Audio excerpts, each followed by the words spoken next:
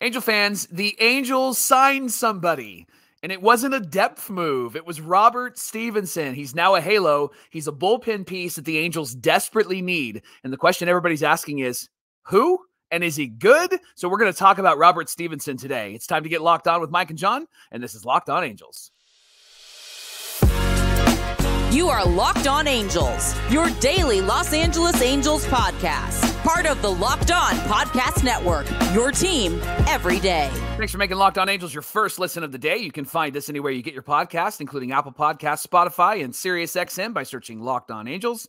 And if you want to get back to the Super Halo Bros for all the Super Halo content, here's some things that you can do. Leave us a rate and a review on Apple Podcasts. If you're watching on YouTube, hit that thumbs up button. And if you're not subscribed already, please subscribe and become a Locked On Everydayer. And whether you're watching or listening, come over to YouTube, leave a comment. It's one of the best ways to get in touch with us and be a part of the conversation. And today's show is brought to you by FanDuel. You can make every moment more. And right now, new customers get $150 in bonus bets guaranteed when you place a $5 bet. That's FanDuel.com/LockedOn to get started. Happy Monday to you, and thanks for being here for this episode of Locked On Angels, where it's your team every day. You've got the Frisch Brothers here with you, a.k.a. the Super Halo Bros. My name is John, and that's my brother Mike. And my name is Mike, and that's my brother John. Just a friendly reminder that we're dropping episodes Monday, Wednesday, Friday, right up until spring training, and then we'll be back to 5 days a week. I don't know about you, Mike, but for me, especially because I do a lot of the post-editing stuff, when there's a day in between, it feels like a million years between episodes. And we hope our Locked grown since the last episode, John. I know. My beard's grown too. Listen, we hope that our everydayers feel the same way as well. We miss you guys in between those episodes. Second, there's just a little over a week left to vote for us for Best Baseball Podcast in the 2024 Sports Podcast Awards. If you haven't done so already, take the time to jump into the episode description, follow that link, whether you're watching or listening, and you can vote for us right there on the page. Thank you to so many everydayers who have voted and let us know that they have. We are grateful and truly appreciative of that. Mike, on today's show, the Angels got a really great reliever in Robert Stephenson. A lot of people said, who's this guy? Is he any good? Well, we're going to find out together. So let's get us going here. Why don't you tell us a little bit about Robert Stephenson? Yeah, let me reset the conversation here. This is from MLB Trade Rumors. So the Angels agreed to a 3-year deal with Robert Stephenson with an option for 2027.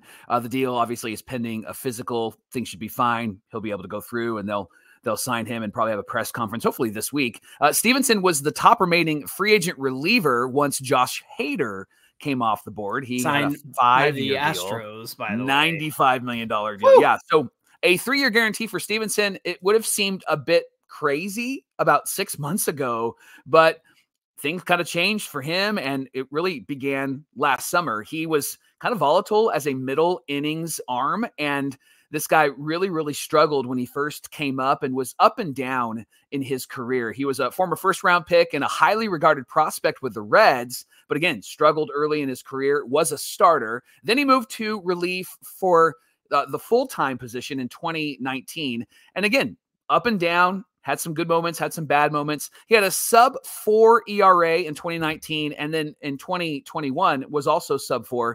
2022, Johnny, was really, really difficult. He split years with the Rockies and the Pirates, had a 5.43 ERA through 58 innings. Hey, that would be bad for an Angel bullpen guy, right? And so then Stephenson opened up last season with 14 innings pitched, and he gave up 9 runs with the Pittsburgh Pirates, then was traded in June to the Rays. And our good buddy, Lindsey Crosby, always says, if the Rays want your guys, you need to take a second look at your guys, right? And so the Rays traded for this guy, and it changed everything for him, John. He was arguably the most dominant pitcher in the majors during the final 4 months. During his time in Tampa, he had a 2.35 ERA in almost 40 innings pitched. He punched out 42.9% of hitters, John, and only walked 6% of the batters that he faced. Thank goodness. We've needed that for sure. Yeah, definitely. So among all of the relievers that have had 30-plus innings pitched after June 1st, only Felix Bautista, Aroldis Chapman, and Pete Fairbanks punched out more hitters at a higher rate. Some pretty good company right there. Yeah. Even if that's not how you can really hone in on how overpowering he's been pitch for pitch, according to MLB Trade Rumors. They say that opponents whiffed more often than they made contact against him. Hitters put the bat on the ball 49.3% of their swings against Stephenson while he was with Tampa Bay. Wasn't the best mark in MLB. It was almost 10 percentage points lower than anyone else over that same stretch. Chapman against batters who made contact on 59% of their swings was second. And so nearly 10% better than Aroldis Chapman. Mike, overall, his stats from 2023, a 3.10 ERA in 52 and a third innings pitched last year. Again, an incredible ERA, 2.35 with the Rays. He went from the Pirates to the Rays. That really seemed to be the change that made Stephenson so highly sought after. Now, we have to note 3 years with an option for $11 million a year, 33 total. Do you like this move? Do you take into consideration the $11 million? What do you think about this move? Tell me. They're not spending any money, so I don't think the $11 million is that big of a deal, quite honestly. But, John, this is what they needed. They needed another bullpen arm, and they needed somebody that could be at the back end of that bullpen and help maybe offset some of the saves with Carlos Estevez back there, because we saw with Reynaldo Lopez and Estevez, it was a good 1-2 punch.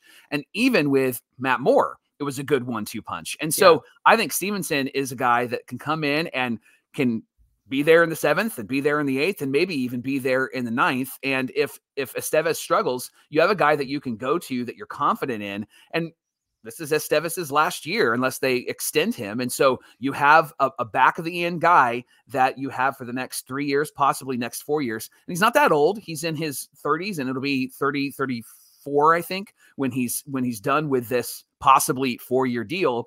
I like the move, Johnny, because the Angels need a really strong bullpen. And we've seen year after year after year with their starters struggling to go 5-6 innings, they've needed to rely on their bullpen a whole lot. And so I think that this is a really strong move for the Angels. I think maybe one more move in the bullpen would be a really strong move for the Angels. Moore, maybe baby. even Matt Moore. Yes, I was going to say Matt Moore. That would make sense. Do you think that Matt Moore is upset that he got wavered to Cleveland? I was just going to ask that question. I was just thinking the same thing. I wonder if he's frustrated or if there's any tension getting waived that way, or is he a professional and he understands how the game works? I think he understands how the game works because, number one, he did go from a team that was out of contention to a team with the exact same record who was in contention with Cleveland in the AL Central. Now, Cleveland obviously, was just as bad as the Angels record-wise, but the AL Central is so much easier to get in and get into the playoffs there. And so he was a part of that. But then he got wavered to the Marlins and couldn't play on the playoff team. But then the Marlins ended up getting in the playoffs as well. So I know that he hopped around a lot, and I know that it was a frustrating for fans, cost-cutting move on the Angels' part. But I have to believe that perhaps he understands the business side of things. Now, if he's got an experience with the Angels from last year that was ho-hum or wasn't so great, that might be different. However, with a new coaching staff, that might be some incentive to come back. I still think that he would be a great move, Mike. But as far as the Stephenson move goes, $11 million a year makes me a little bit nervous for a reliever because relievers are so volatile. You know that when you sign somebody who's coming off a great year, it's not always guaranteed to happen again. And we saw that with like Aaron Loup, right? I think, however, the difference, and we'll talk about this in segment 2, but the difference is I think that you can trust a high velo guy more than you can trust somebody like a soft tossing lefty like Aaron Loup, who requires a lot of stuff to be hit on the ground, requires a good defense behind him, requires some good BABIP luck, not bad BABIP luck, batting average on balls in play, because we saw a lot of unlucky little hits and bloops and dinky doos off of Aaron Loup.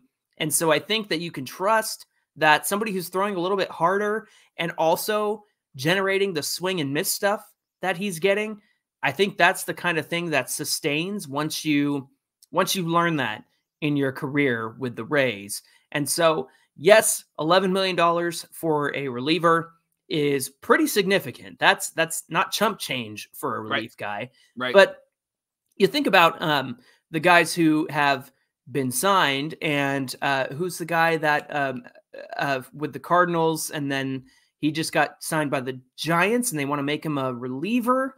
We've talked about him a million times. Aaron Hicks. Was Aaron Hicks or yes. no? Yeah. Last name is Hicks. Jordan Hicks. Jordan Hicks, thank you. Not Aaron Hicks. We don't want him pitching. No.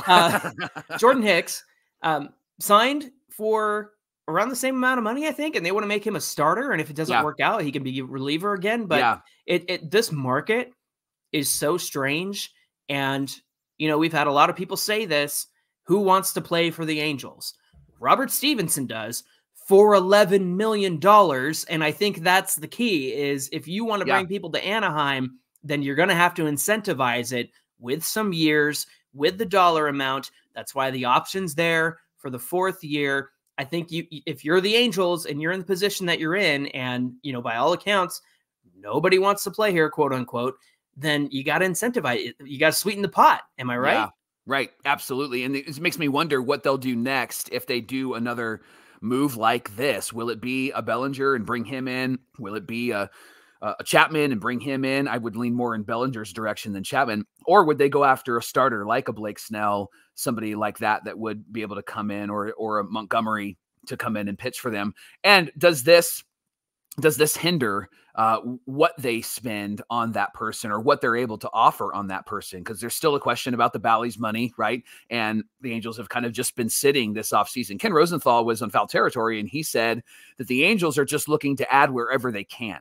Mm-hmm. They're looking to add pieces that can make them better without, and I love this, he said, without having to push one of their young guys aside. And so that kind of makes sense why the offseason has gone in the way that it's gone, so that these young guys are not getting tossed aside like Joe Adell, like, oh, we're just going to put him in the minor leagues and let him figure it out. There really is a belief that a lot of these guys are ready to really perform. And I think a lot of it has to do with the coaching staff. So, John, do you think that this hinders any sort of move moving forward, and that the other moves will be small moves, or do you think there's one more big move in the Angels' back pocket? Well, they had $70 million before they hit the first luxury tax. That leaves $59 million before they hit that first luxury tax. Still plenty of space to play with, Mike. And I know some people were concerned about, like, well, that kind of eats into what they have to spend. But like you said, they weren't spending. They weren't spending on anything of significance. Yeah, we've seen a lot of minor league moves. We've seen some moderate, major league moves that are like $1 million here. I think, who was it that got $4 million for the bullpen? Was it it was Luis Garcia, got like $4 million for the pen. And this is not that kind of move where it's $4 million for the pen. This is a guy you want to lock up for a while and have around.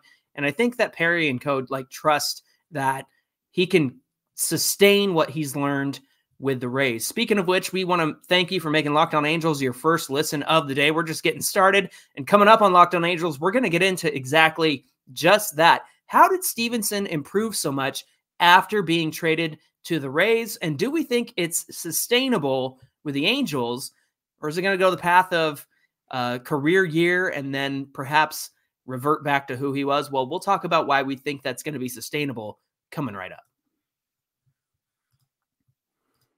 Locked On Angels is brought to you by our friends at eBay Motors. Passion, drive, patience. It's what brings home a winning trophy. It's also what keeps your automobile alive and on the road for you. eBay Motors has everything you need to maintain your vehicle and level it up to peak performance, from superchargers to roof racks to exhaust kits to LED headlights. I think you need those, John, for your car, and so much more. Whether you're into speed or power or style, eBay Motors has got you covered. With 122 million parts for your car or truck or SUV, you'll always find exactly what you're looking for. I don't know that I need LEDs because I don't like them shining back at me, but if that's you, that works for you. It hurts my eyes too. Yeah, absolutely. Getting old. Come on. Absolutely. So what I love about eBay Motors is that they have the eBay guarantee fit. If your part that you pick out doesn't fit, you can send it back and they're going to give you your money back. They guarantee that it will fit your ride, truck, car, SUV, whatever you got. With eBay Motors, you're burning rubber, not cash. See what we did there? With all the parts that you need at prices that you want, it's easy to turn your car or truck or SUV into the MVP and bring home that win. Keep your automobile alive at ebaymotors.com. Eligible items only, exclusions apply, and the eBay guaranteed fit is only available to U.S. customers. Thanks for making Locked On Angels your first listen of the day. Part of the Locked On Podcast Network, where it's your team every day. And Locked On Everydayers, don't forget that Locked On has launched the first ever 24/7 national sports streaming channel over on YouTube. Just search Locked On Sports Today, and you can have 24/7 coverage of all the top stories of the day in the sports world from the local experts of Locked On and the national shows as well. Let's see. Will I be tuning in to listen to Brian Peacock talk about the 49ers on Locked On 49ers? Probably. I think I'm going to do that after the show, Mike. So go on over to Locked On Sports Today on YouTube and subscribe and be part of the first ever national sports 24/7 streaming channel. We mentioned it, but Stephenson's career changed dramatically when he got traded to Tampa. And so the question is, what happened? So this is good, Johnny. According to an article from Adam Berry at MLB.com, Stephenson had a conversation with Kyle Snyder, who is the Rays pitching coach.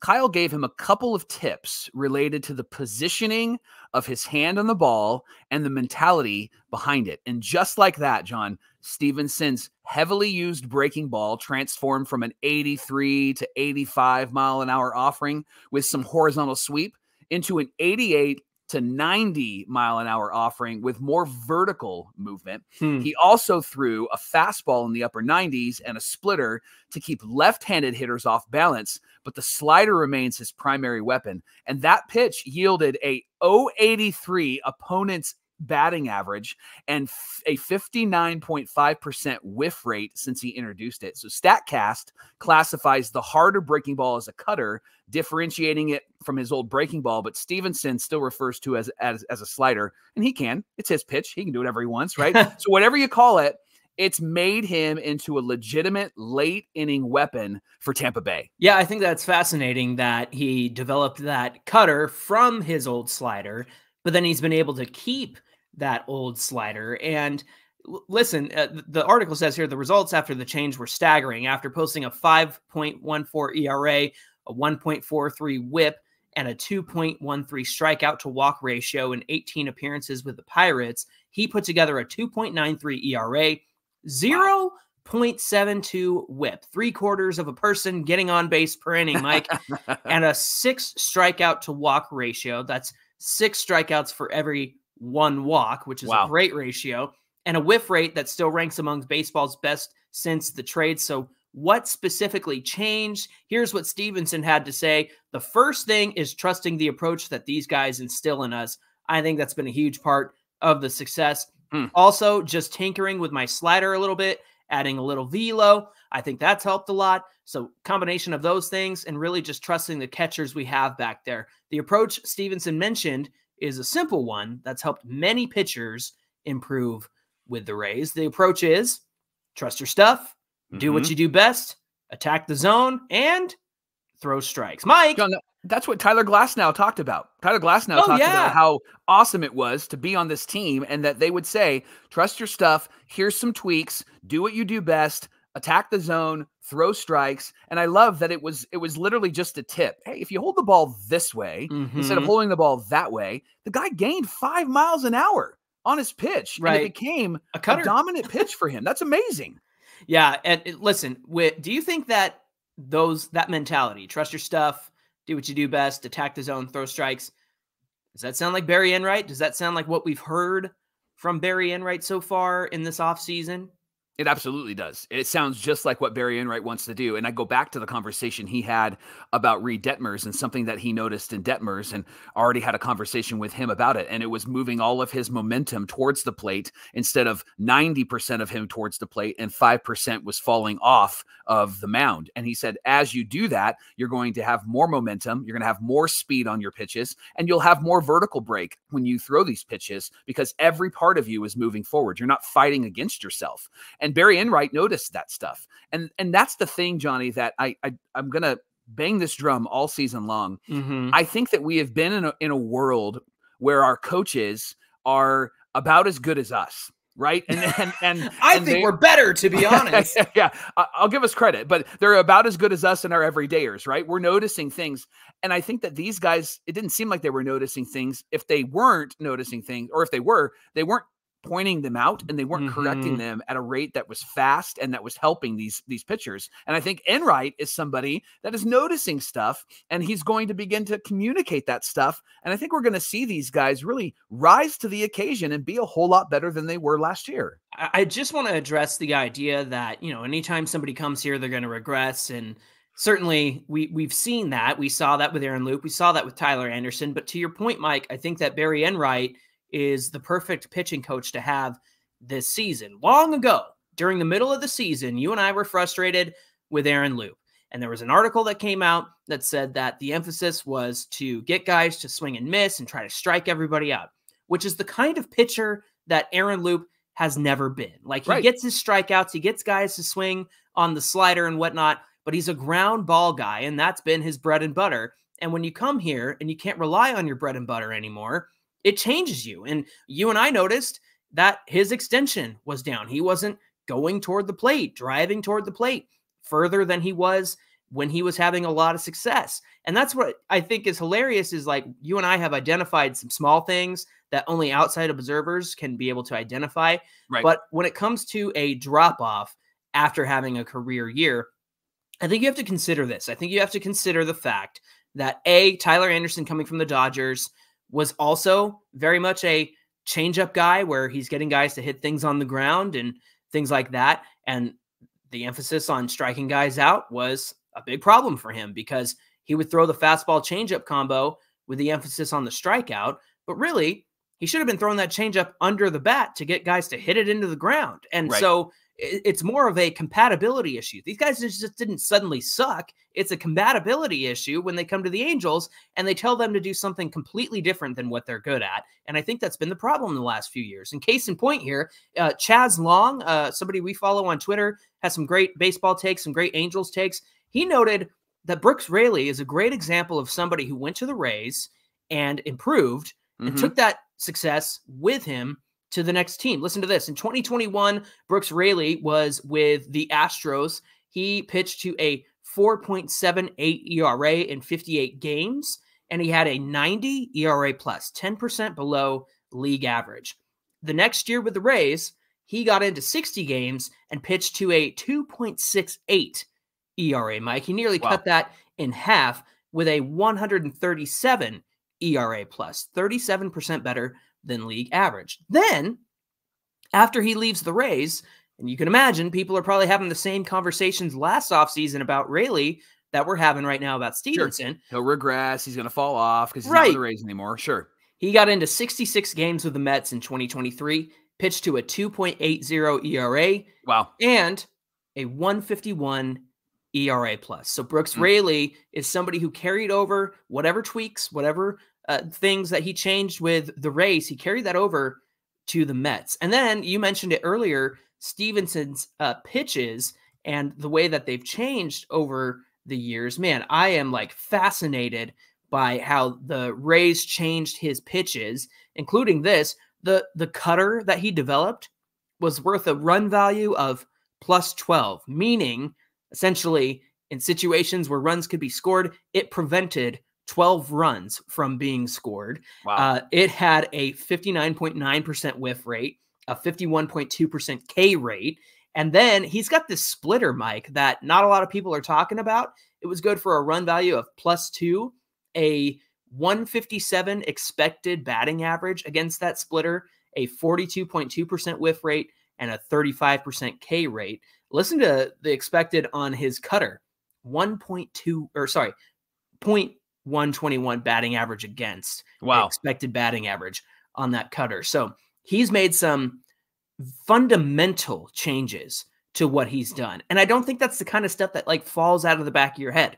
Once you learn it, you have it, right? Sure. Yeah, I think so. And that's what's really exciting about having Stephenson here, but also really exciting about having Barry Enright here, because we have a pitching coach that is going to already know those things, or at least have that information. And so if something starts to change, he can make quick corrections. And obviously there's more that Robert Stephenson can learn about pitching, and that maybe Barry Enright can help him with. So that's why I'm not concerned about him performing with the Angels this year, and why I'm not concerned that they gave him some extra bucks to come here, because I think he's going to be a huge asset for this Angels bullpen. And the one thing I'll say too is Enright in his Q&A with Sam Blum of The Athletic, and even Johnny Washington said the same thing. They're not trying to put guys in this box that the Angels think that they need to be in. They're going to play to their strengths and continue to see that as the season moves forward.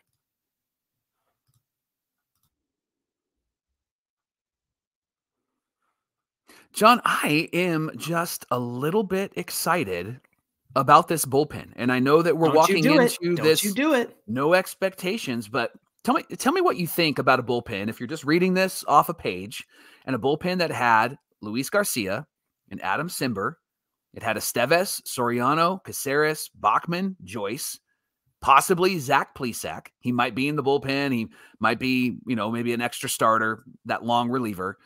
John, and then you add Robert Stephenson in. Like, I like on paper, and let's just be clear, on paper, I like this bullpen. I really like this bullpen. Now, I know that things can fall apart, and we've seen things fall apart. I get it.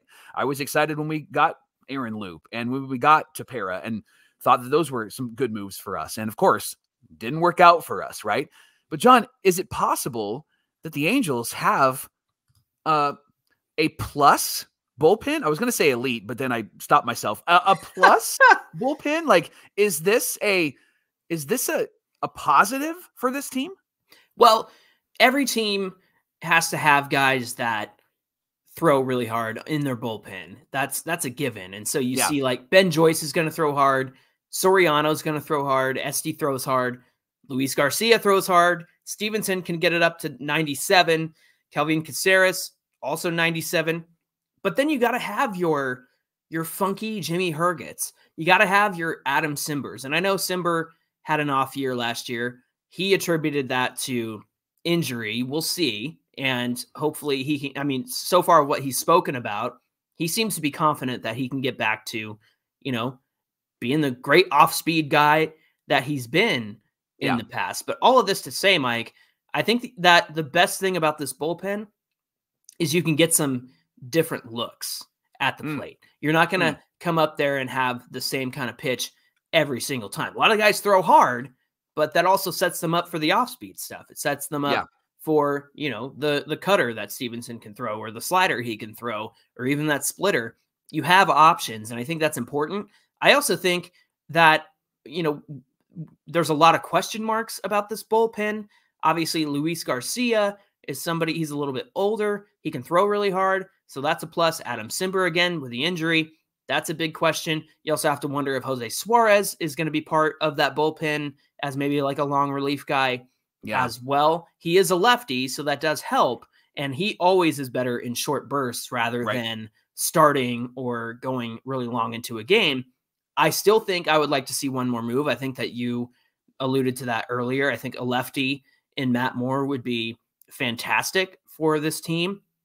But at the end of the day, I really think that they have something good here at the very least. I know it was the weakest part of Fangraph's war in the projections, wasn't it? And now I'm interested to see what that will look like now that Stevenson has been added to that. Again, because it's a reliever, they don't add a significant chunk of war, considering that they're not in every single game, but it really depends on the moments that they're in and then the run prevention and whatnot. So yeah, I think I'm with you. I think that they have something good here. And we haven't even mentioned Sam Bachman and how he's going to configure into what the Angels are doing. Mike, maybe there's even a world where they let him cook as a starter or a reliever in the minor leagues until, there's a need for him. But again, I think that this is like one of those things where Stevenson comes in and it changes the entire outlook of the bullpen. Plus, we've talked about this before with Carlos Estevez. Obviously, he was gassed through halfway through the season, and people figured him out and whatnot. And kind of the plan to start things out was having him split some time and not getting all the saves. And so maybe this sets them up for some more options in that regard. Finally, I'll say this. There's not really a great way to project bullpen guys based on like their past history. Like, I know people are saying Stevenson's a career 4-something ERA, and I get that. But you also have to consider like even recent success or long-term success or not long-term success don't necessarily identify a good relief pitcher. And again, I think that it's always a toss-up with a reliever. Obviously, the Angels felt comfortable giving him that salary because I think that he made fundamental tweaks, and they can't mess with that. They cannot touch that. But honestly, if you're not Josh Hader, if you're not Aroldis Chapman, and you don't have that kind of track record, really any reliever is going to be a crapshoot, in my opinion. Yeah, and that's the hard part about bringing on any sort of bullpen piece, because there's just not a guarantee what they're going to do. But if I look at this team and I look at what we have, I get a bit excited about the potential of what they could do, because we're going to see Ben Joyce a whole lot more this year. We're also possibly going to see a Sam Bachman either in AAA. That AAA team's going to cook, by the way, because they have a lot of like major league guys down there. Or we could see him in the bullpen. And I think that it might be wise to stick him in the bullpen, because then you get another arm who performed when he had the opportunity last season in really high leverage moments. And then at the end of the back of the bullpen, Estevez had a lot of high leverage moments where he came through, but to have Stephenson as well helps to offset that. And so I get excited about this team. And then if you do bring on somebody like a Matt Moore, gosh, you're really adding to this pin. And remember, Luis Garcia is not, something to just toss aside. The guy is going to come in and throw gas, and he's had a pretty good career, and he's going to be an additive to this bullpen. And so it's interesting to see how this team is shaping up. And I know that our expectations are no expectations. And my gut would tell me that this team on its best day, in its best year, can get about 80, 81 wins. But there is a lot that has to fall into place. But with this coaching staff and with this piece specifically, and with the knowledge that the Angels are wanting to give these young guys an opportunity and not just send them away or send them down, I get excited about that and the potential of what it might take for this team to get to the playoffs after this season, because these young guys have had another year of development. Final thing I'll say is this. Why didn't the Rays bring him back? Because the Rays are not going to pay anybody $11 million. That's the reason. Right. Absolutely. Hey, thanks for making Locked On Angels your first listen of the day. Every Dayers Locked On has launched the first ever national sports 24/7 streaming channel on YouTube. It's called Locked On Sports Today, and they are there for you 24/7, covering the top sports stories of the day with local experts of Locked On, plus our national shows covering every league. So go to Locked On Sports Today on YouTube and subscribe to the first ever national sports 24/7 streaming channel. Hey, give us a follow at Locked On Angels on Twitter and at Super Halo Bros on Twitter and Instagram. Once again, if you haven't done so, find that voting link in the episode description and vote for Locked On Angels for Best Baseball Podcast. Come on over to YouTube, find today's show, get in the comments whether you're watching or listening. We'd love to hear from you. Mike, what do we have on deck for Wednesday's show?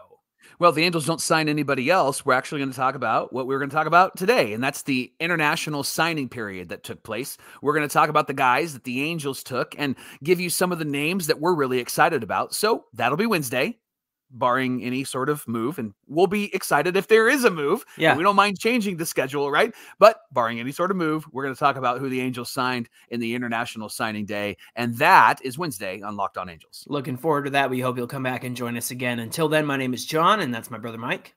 And my name is Mike, and that's my brother John. Thanks for being here with us, everybody, and we'll see you back here on Wednesday.